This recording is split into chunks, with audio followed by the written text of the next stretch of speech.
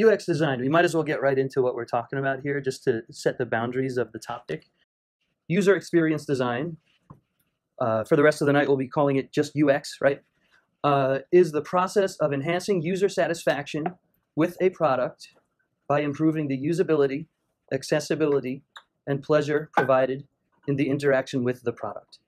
Now, I'm not exactly sure how helpful the definition is. I feel like it's a little bit broad, so it's probably helpful to get more into some details. But I don't know, just as a foundation, maybe this is a good place to start. I would also point out that this doesn't mean that UX is not marketing, but they are often treated as two different disciplines, even within the same company. For example, at the place where I work now, there's a UX team, and then there's a marketing team, and they sit in different parts of the building. Sometimes we talk, oftentimes we don't. I'm not saying that's right or wrong, but just know that these are considered to be two different disciplines, but also very closely related. And I would say there are different ways to describe the key difference. I would say one way to describe it is that, of course, when you're talking about marketing, you're talking a lot about conversions. You're talking a lot about the person who is in the mindset to make a purchase, right? Spend some money. But UX is not primarily focused on purchasing. It's focused on the experience of using the product, right? Sometimes, you're going to Amazon and you're purchasing things, and then the experience is an experience of buying. So that really blurs the lines. But just know that these are primarily the two, this would be how you differentiate between the two disciplines, I think. This notion of designing something, as you're a designer, you're often designing something in order to sell, right? Maybe you're trying to sell a product, or maybe you're even just trying to sell an idea, right? You're trying to sell an idea to decision makers. That's one way to design, and you design in a certain way. That's not always the same thing as designing something to be used, right? Sometimes something that's very easy to use, it wouldn't really sell very well. And I'll show you what I mean here. Beautiful designs with poor usability. Maybe start thinking of things in your life that you've seen at the store that you think are beautiful, or maybe it's a website or an app or another type of experience, and you think, wow, that's beautiful, I need to have that. But then you bring it home and start using it, and it just starts to feel frustrating, right? It just starts making you mad. Maybe you can't think of those things, that's okay too, but I'll pull out one example. So I won't name the automobile company here, but this was around the year 1999. They came up with this way of interacting with the car. So you would be the driver, you would have this very simple looking dial, right? And I guess you'll be driving and you start turning the dial, and you've got a screen on your dashboard, and it was all very new at the time, this many levels deep of interaction. You could do all kinds of different things with your car. The radio, the nav system, the early iterations of the nav system. And I would argue that that's a pretty nice looking interactive piece right there, that little dial. What's the problem though? What happened to my arrow keys? So I redacted the name of the company. That's why those black rectangles are there. But you see the date here, October 1st, 2003. US could ban the dial thing. What was going on here? So it was too complicated. You're trying to drive your car, and you've got this beautiful looking thing, and you're like, you're storing all of this information in your brain when you're supposed to be driving. It was enough of a safety hazard that the government got involved, and they said, well, maybe this isn't such a good thing. So this is an example of something that was designed to be beautiful, but difficult to use.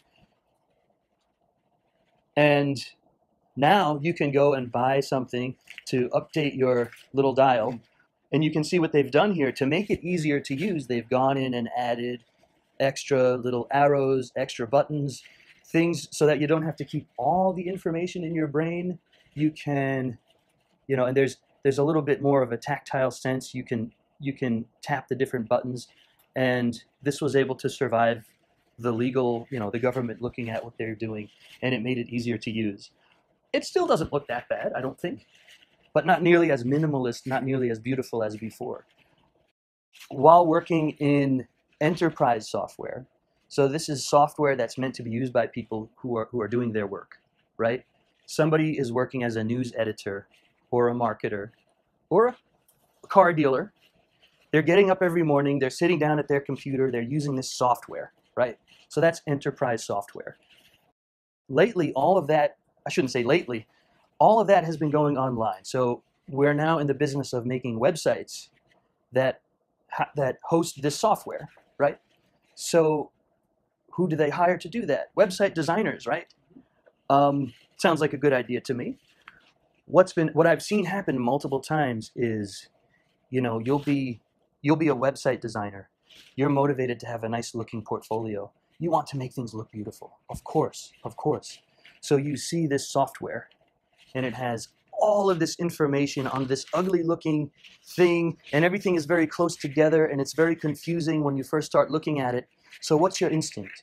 You want to start taking things and hiding them. You want to start cleaning them up. You want to start adding more space in between the items.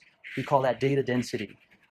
And you get to this point where it's like, oh man, yeah, this looks great. This looks so much better than before. And I've seen it happen in at least 2 different companies, 3 different products, where you launch it to your user, and now the same people are going to work. They want to use the same software that they were using yesterday, and suddenly they couldn't find anything. Exactly. Or if they could, now you've got to scroll through and find it. You've got to go to different. So I've seen multiple cases where, we've made things look beautiful, and then we've had to reverse in our decisions, right? And so you sort of end up somewhere in between. So designing to sell versus designing to be used. And by the way, when those beautiful designs get shown to the decision makers in the company, many times they like them and they think it looks good. Or maybe it looks good at the trade show. It looks good in the commercials. It's just people don't like to use it. So what happens if you go in the other direction? Of course, that means you should fit as much on the screen as you possibly can, right? Well, let's consider the opposite extreme, where it's like, okay, I don't know of any consumer who would want to purchase something that looks like this. You've got every single possible thing that you can do, maybe things you rarely do, but they're all showing at the same time. Every gauge, every switch, everything is all there. This is an older 747. I would say the only reason this really worked is because they didn't really need to sell this to anybody, right? And the people using it, pilots, how many hours does a pilot need in order to start flying these things for real? Many hundreds of hours where they need to practice. Consider healthcare professionals and the complicated things that they use. It's really very complicated. There has to be somewhere in between. And so that's where we start to realize we probably need to think about seeking the right balance. I heard it mentioned earlier where you want to have I think the word was crisp. You do want to have a crisp design for your blog or for whatever it is you're working on, but you don't want to make it so difficult that it's difficult to use. So somewhere in the middle, you get it right. And this brings to mind something which I discovered recently. There's actually a word for this idea where it's the aesthetic usability effect. And that refers to users' tendency to perceive attractive products as more usable. People tend to believe that things that look better will work better, even if they aren't actually more effective or efficient. So, I mean, what's easier to use, Apple or Android? Android. People argue either way. We're not going to answer that question tonight. But I would say that, Apple has the history of making things like look nice, and even if it actually takes longer to do something, the person using it will believe that it's easier because it looks nice. People are funny. This is the second part of this though. So bear in mind that the aesthetic usability effect has its limits. A pretty design can make users more forgiving of minor usability problems, but not of larger ones, right? So I'll leave that up for a minute. So if you make something look nice, you do get some goodwill from people, but only up to a point. If you go too far, you're going to have problems again. And so started mentioning it earlier. Apple is an example of this. You know, they have a long history of you know, taking things that already exist, making them look nice, and then they sell. You know, but people will buy them and they pay more money for them, even if it's harder to use. There's the, you know, the MP3 player was a thing. This was already a thing. And then they came out with the iPod many years ago, and the iPod kind of took on a life of its own, right? The same thing with smartphones. Smartphones existed, but many people will say that it was the iPhone that kind of pulled it into the mainstream. It took me a long time to realize you could use the flashlight. Like, I felt so stupid. But, you know, they hide these things in funny ways that you can't find them. There's no signifier, there's no affordance. You just somehow need to know that it's there. But it works well enough that they sell. But all right, enough about that. I think you get the point. Selling versus using. But, oh yeah, this slide. So this is the deep dive into UX now. Some basics here, right?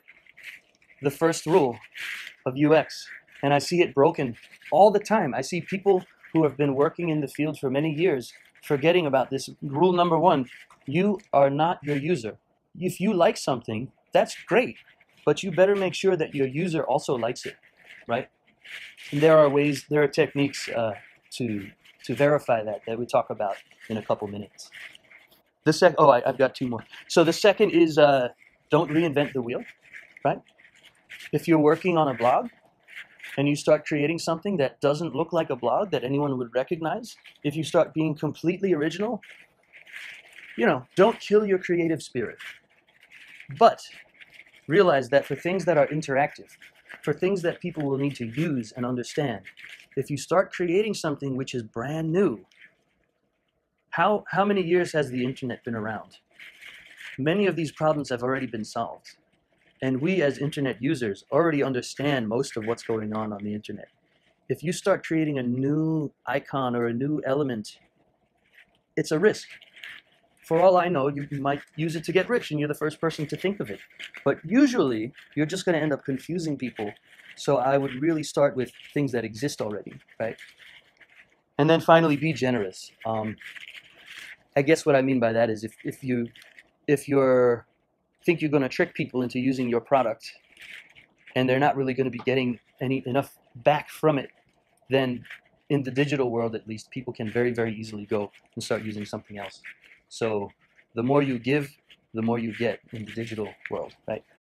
You are not your user. I'll just get a little bit deeper into this, right? These points. There's actually a name for that. This is called the false consensus effect.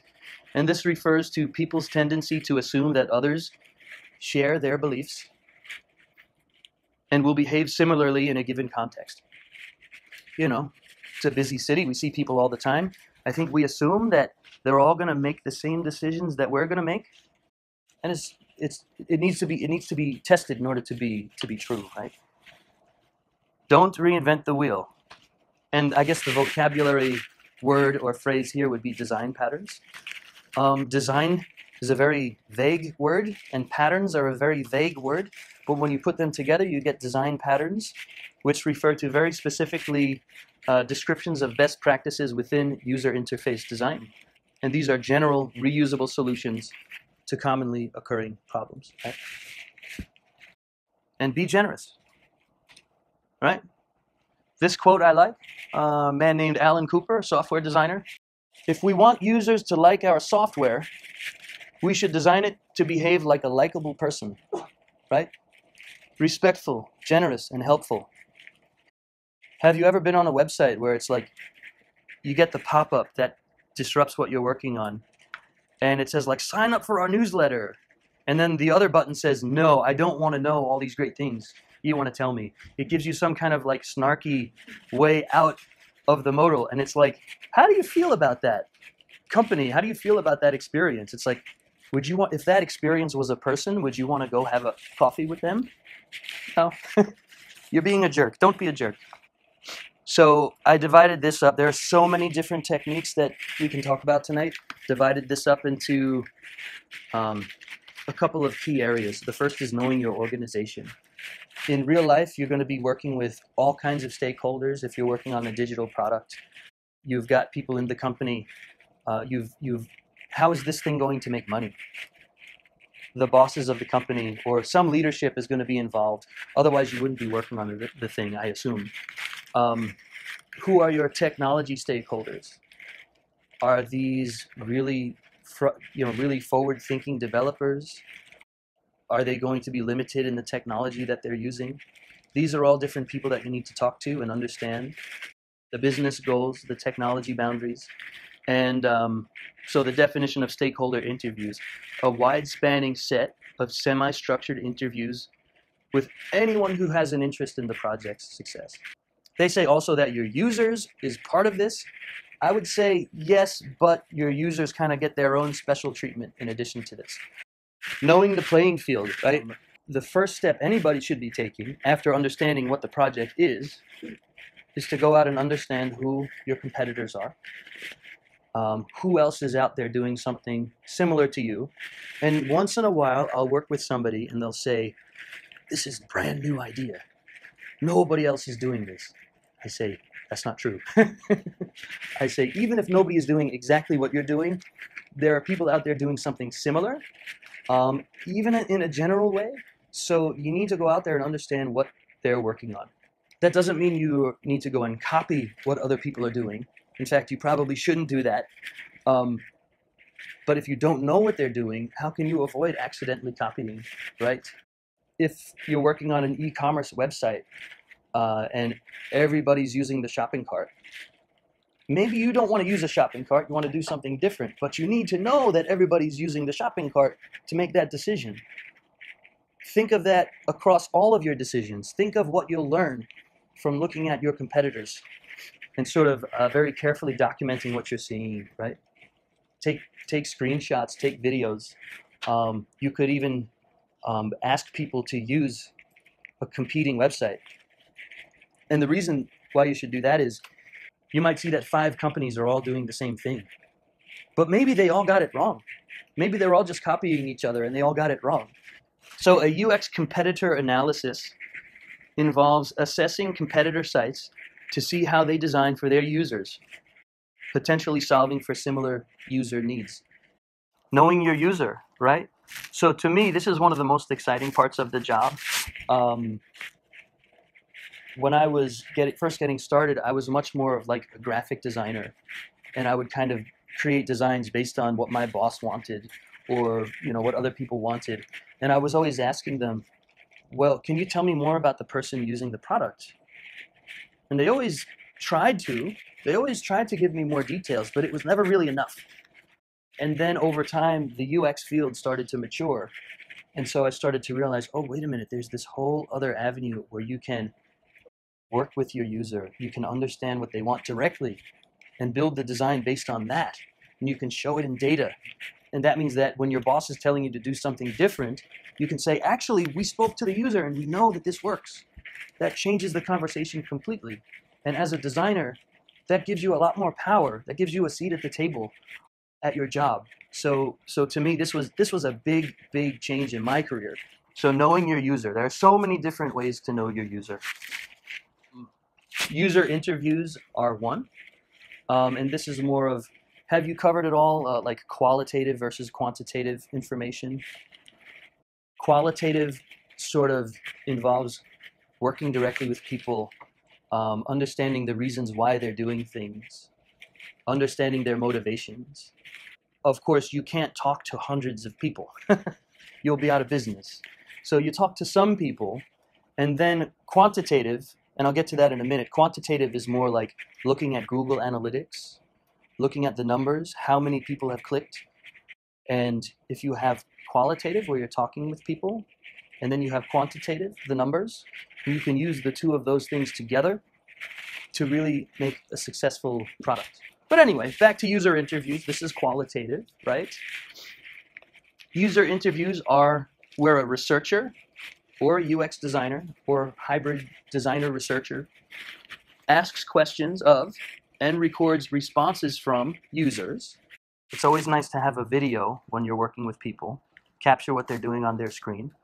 And so the user interviews can be used to examine the user experience.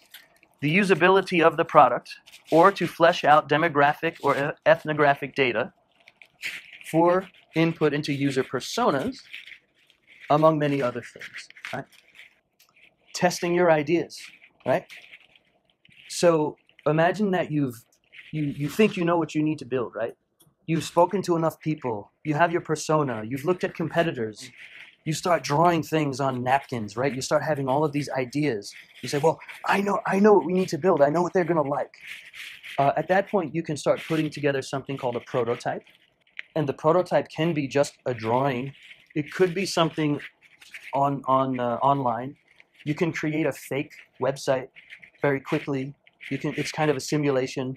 That way you don't have to build the whole thing. The point is, think of a way that you can easily share your ideas with your user. And once you have that together, you can start showing people. If you're creating, I don't know, an e-commerce website, you can say, all right, imagine that you want to buy a pair of shoes. Here's our creation. Try to buy a pair of shoes. And you can watch them do it. Keep your mouth shut. Don't say, if they start clicking on the wrong place, don't say anything. You have to just watch them do it. And that's a difficult part. But you want to watch them accomplish this task, and you're going to learn a lot. Because all of the things that you think you know about this experience, you're going to think that you're right in the beginning.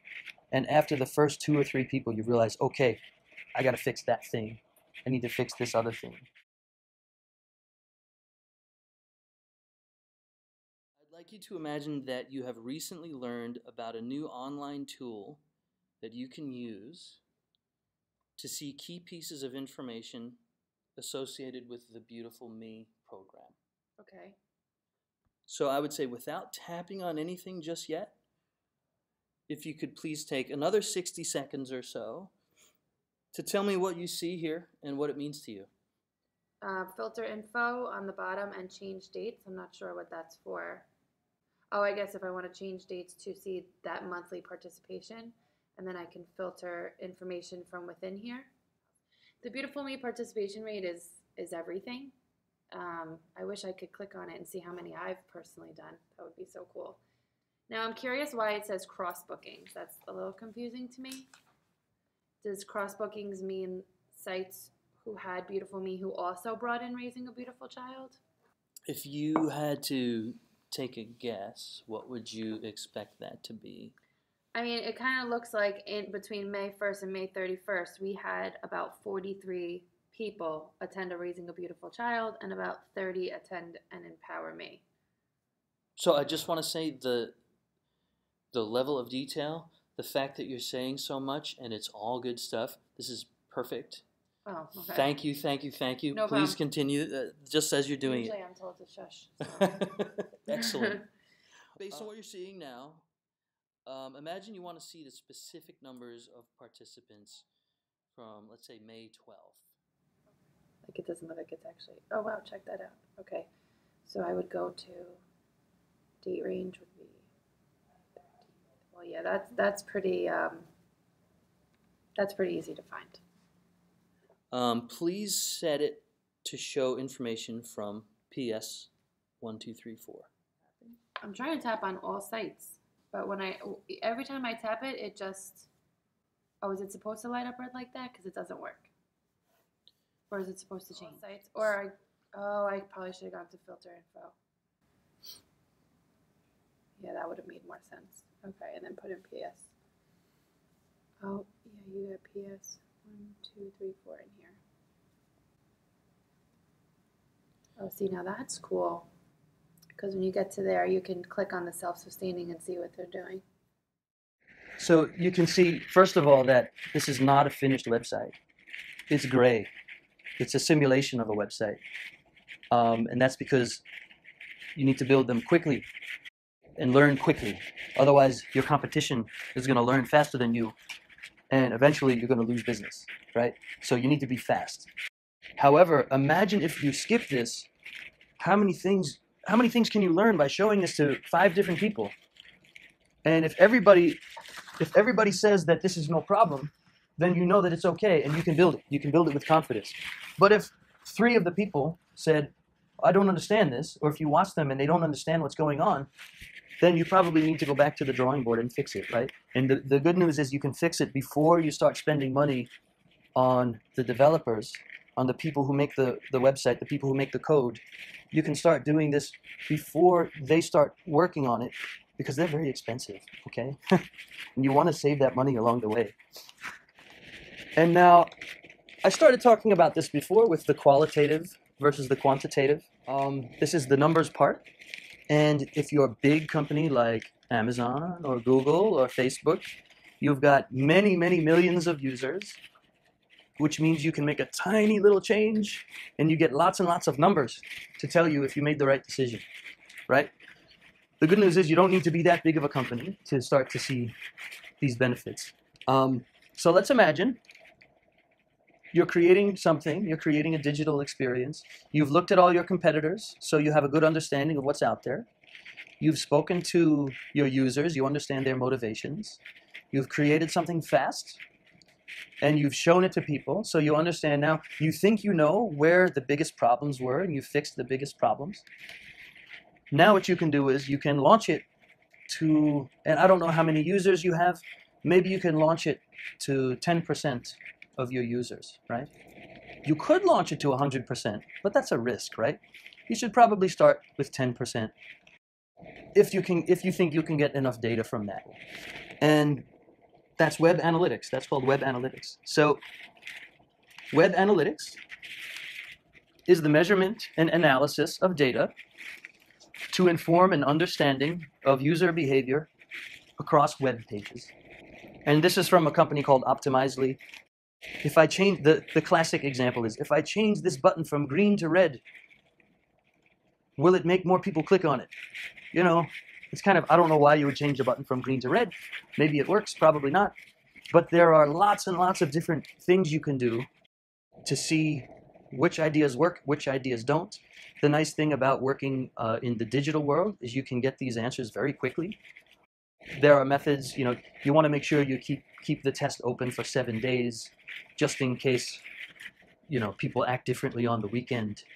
Of course, there are all these techniques, but if you start to learn about web analytics and start to understand all of the different rules around it, you can really do some good things. And one other thing I want to point out there, many people will talk about an A/B test, but it's essentially you've got choice A and choice B, and you put them out there, and which one does better. But so yeah, that's those are some basic techniques. There are so many more details in there, so I hope that this overview was helpful.